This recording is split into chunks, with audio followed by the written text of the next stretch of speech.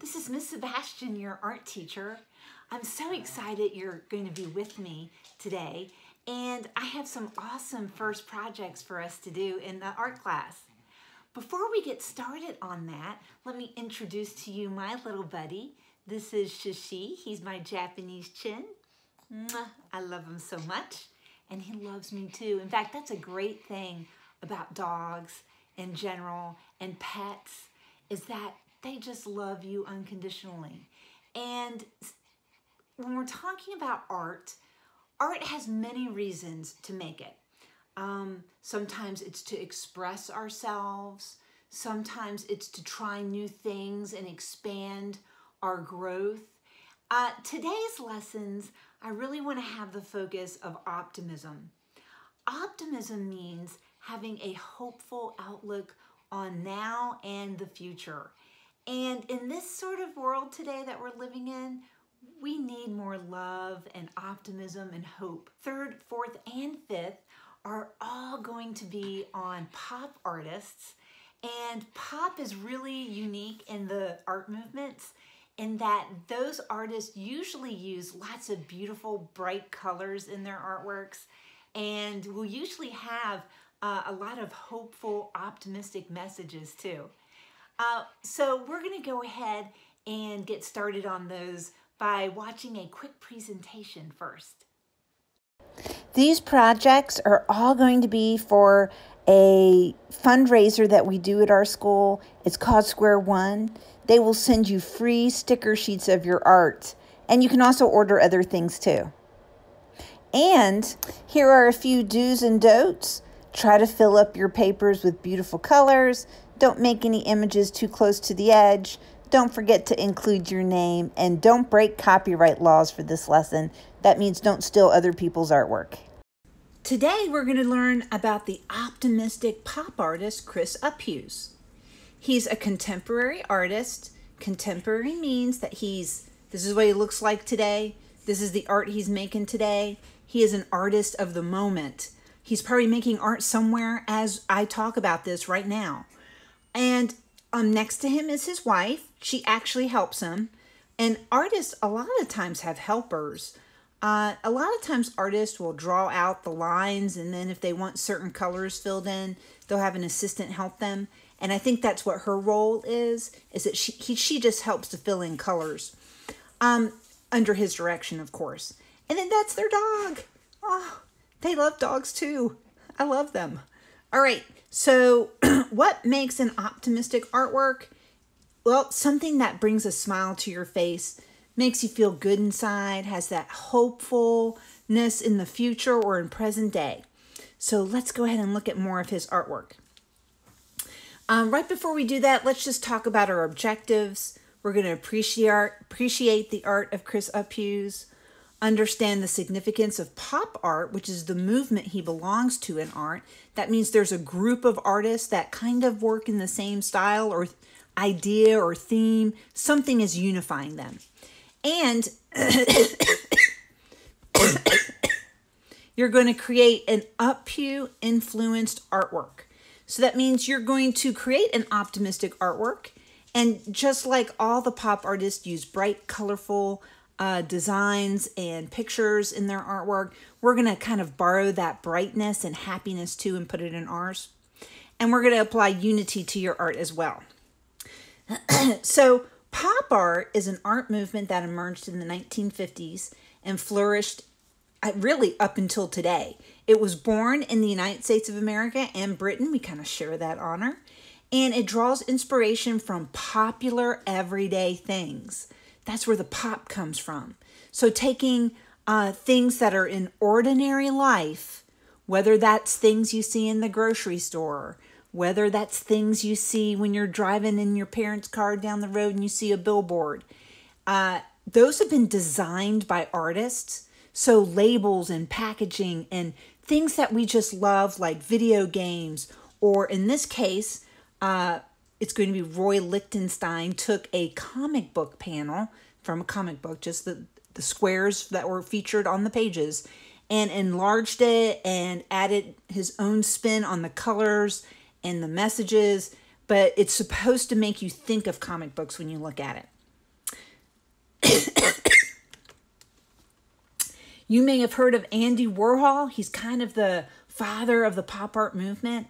And he said, hey, you know what? Art is everywhere, including Campbell soup cans. So he took that idea and made artwork with it, saying that everything that's designed by people or has art in it or is beautiful. Let's celebrate everyday popular things that we can all see. You don't have to go to a museum to see beautiful artwork. And that's what I feel like when I look at this artwork by Andy Warhol. All right. When I was a little girl, there was something called scratch and sniff stickers. Do you guys still smell those? You do? If you do, maybe turn to your neighbor and tell them your favorite scented, scratch and sniff sticker. Yeah, mine's lemon. Okay, now, I feel like he took inspiration from those stickers and he would make those into fine art. So look at all these crazy little fruit guys here that you might see on those stickers. They have happy faces.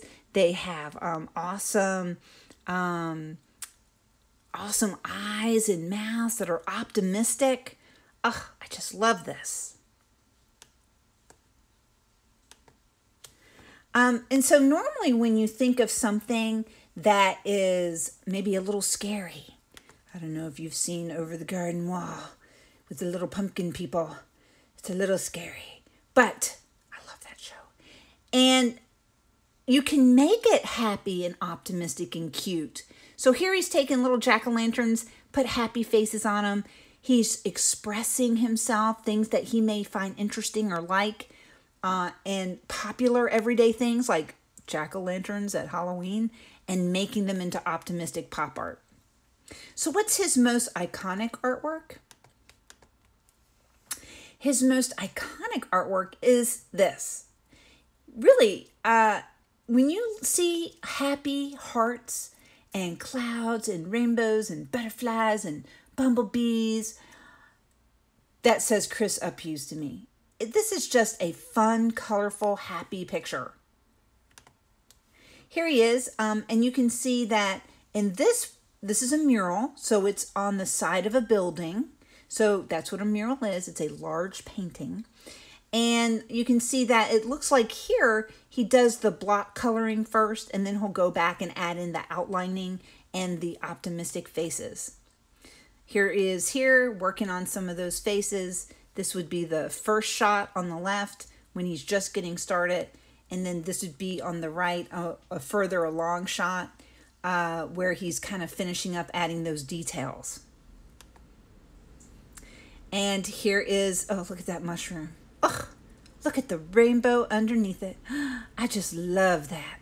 Look at the little ladybug on the top. Oh my goodness. And pretty flowers. You know, if you don't want to do hearts and rainbows and flowers, even though Chris Uphues, man, he's a dude, he likes that stuff. You know, you could do your favorite sports balls. Maybe it's going to be a football or a baseball or something like that for your artwork. Look at this. He even has shoes. Oh my goodness. This is outside of a storefront. He's done this wonderful window. So in art, we talk about principles and elements of design. And one of those is called unity. So how does Chris Uphues unify his artwork? Well, unity is also like harmony. What are the common elements that are repeated in each artwork so that when you look at a group of them, you would know those were all Chris Uphues' artwork. So let's think about those things that Chris does that we can look at this one and go, oh yeah, that's a Chris Uphues artwork. Can you think of a few? Maybe turn to your neighbor and tell them what you think.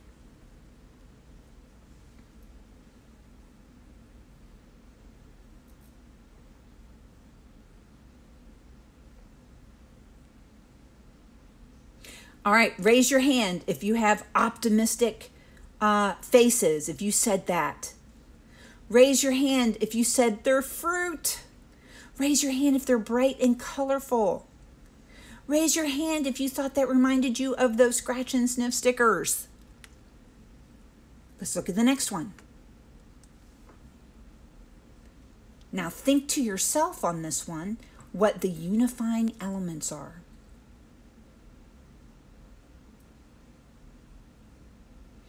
Now use your finger and do a little check in the air if you got these. Hearts, optimistic faces, and notice how simple they are. It's not real detailed or elaborate. You want to keep that in mind when you do your artwork too. Rainbows, bumblebees, flowers. All right. Now for your assignment. You're going to draw out something, whether it's a heart or food or some other item that you're interested in, and add optimistic eyes and mouths. And then we're going to add some of those unifying elements so that we know, oh yeah, they must have been inspired by Chris Uphues. Maybe rainbows, flowers, bees. We're going to outline it in Sharpie. We're going to add some color, maybe in markers. So those are our first steps that we're going to do, and we are definitely going to be working on those today. So let's get on to my studio desk so I can kind of show you how to start planning this out. All right, we're at our studio desk, and we will need the following supplies for our lesson. We'll need our paper, we'll need markers, pencil with an eraser, and a Sharpie for this. Okay, to get started for our lesson, if you haven't filled out this top portion, please go ahead and do so. And so you're going to put your first name, one letter in each space, and your last name. That happens to be mine. Our school is Holley, Holley, dash, Navarre, Navarre, and then we're going to put intermediate, INT, ERMEDIATE.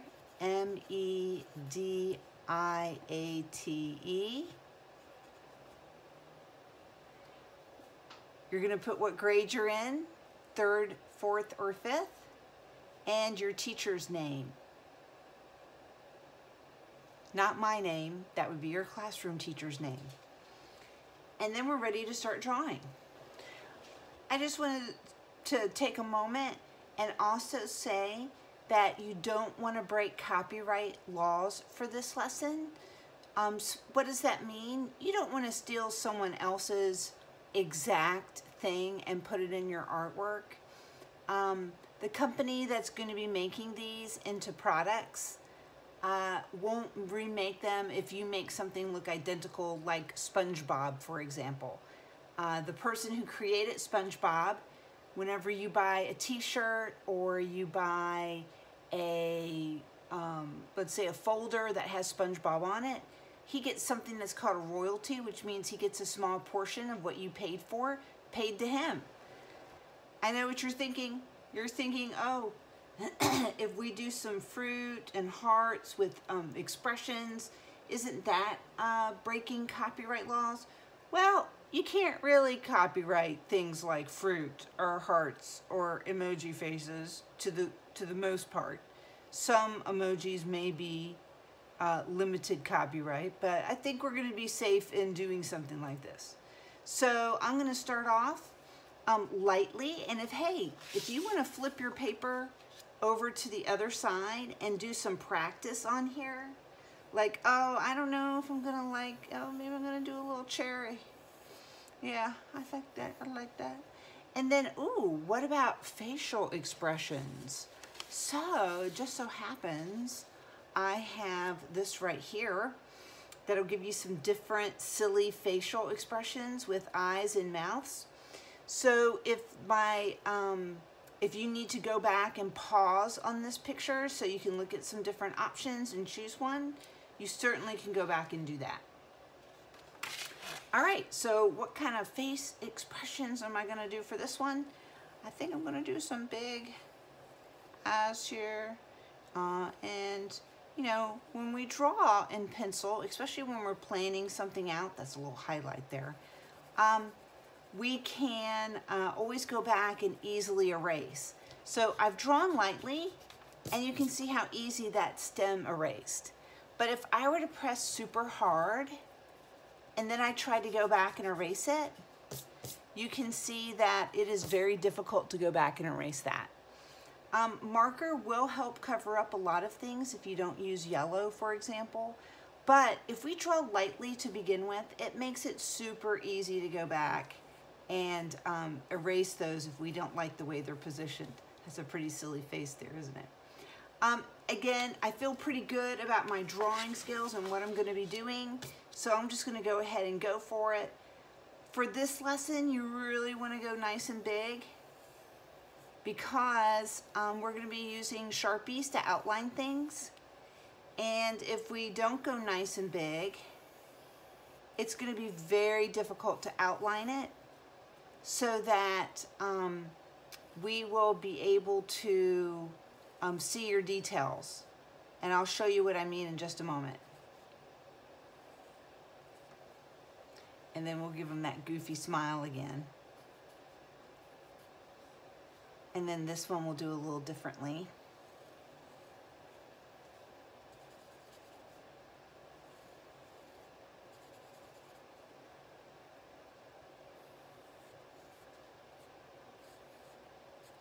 Got his little tongue out there.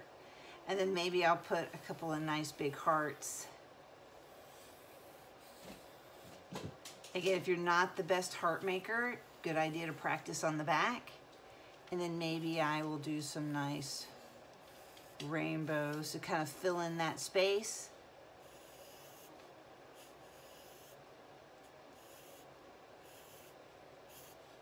And hey, you know, maybe we'll put some facial expressions on these faces too.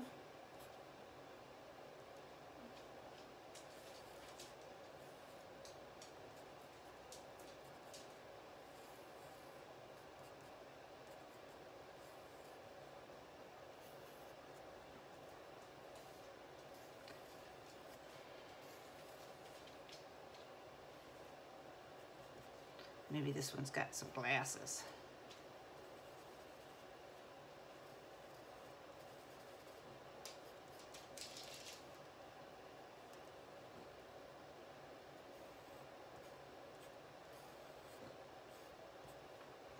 All right, so I feel pretty good about this.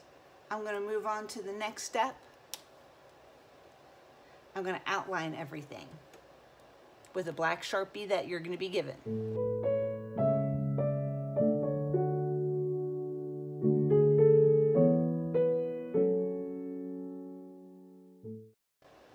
All right, so remember how I said earlier not to make anything too itsy bitsy teeny weeny? So let's say I had decided to make a little tiny cherry here and put his little eyes right down here and his little smile. And then I take my Sharpie and I start to kind of, oh, that doesn't look so good. See how everything just kind of blobbed together because the Sharpie's too fat for small details. So that's an important thing to keep in mind. All right, the next step would be to color it in. And so we're going to use markers for this. And here we go.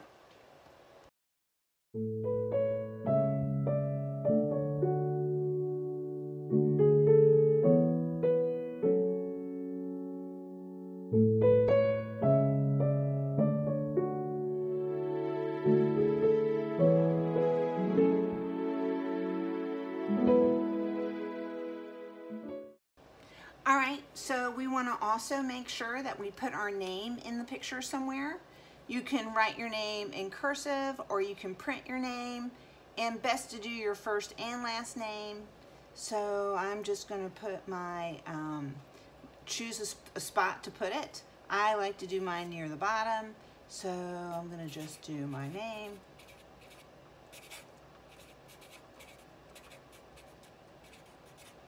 And then do a little self-evaluation check. Is there something else I can do to make this picture even better? You know, I've got some great balance and symmetry going here, Maybe I could do a few little of those flowers that you sometimes saw in his pictures to kind of continue that balance.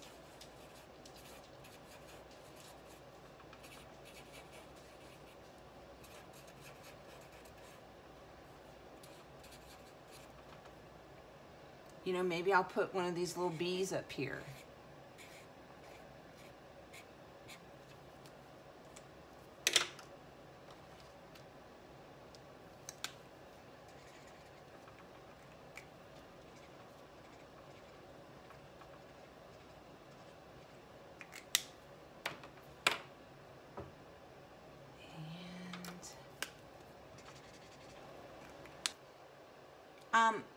So at this point, I have to make a decision.